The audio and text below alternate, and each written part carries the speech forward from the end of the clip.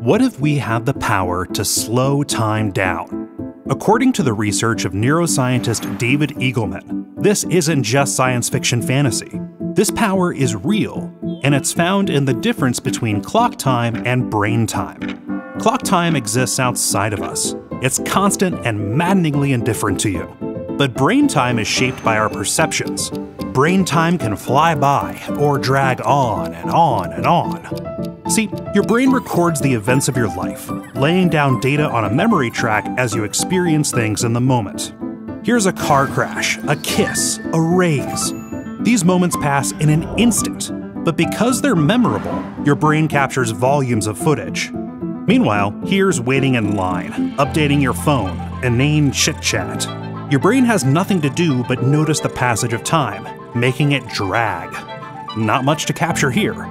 To understand brain time more deeply, Eagleman ran an experiment where he dropped his subjects 100 feet into a net, don't worry, and made them guess how long their falls took.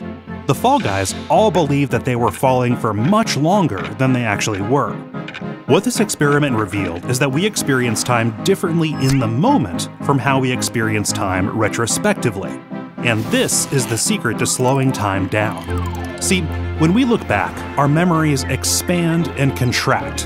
The eventful times with a lot of footage, the ones that felt like a blink of an eye at the moment, unfurl and feel longer when we remember them and our brain forms the story.